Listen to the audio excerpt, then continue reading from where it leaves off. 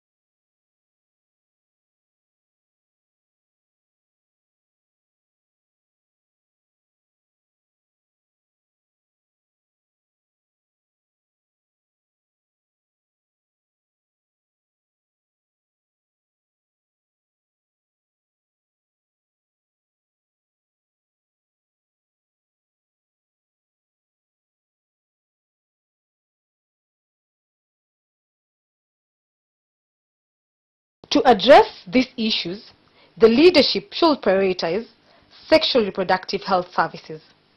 Young people should access youth-friendly services without challenges and discrimination. Let's dialogue and discuss sexuality matters openly for a better nation. I'm your child. I'm your sister. Must I suffer? I don't want to be a mother. I want to be a generation like yours. Don't tell me not to be with boys. Tell me what I should not do with boys. Will I be, if you don't help me? Investing in youth is investing in future. Parents, teachers, health workers and decision makers, let's unite in supporting access to sexual reproductive health services. Investing in youth is investing in the future. Take action.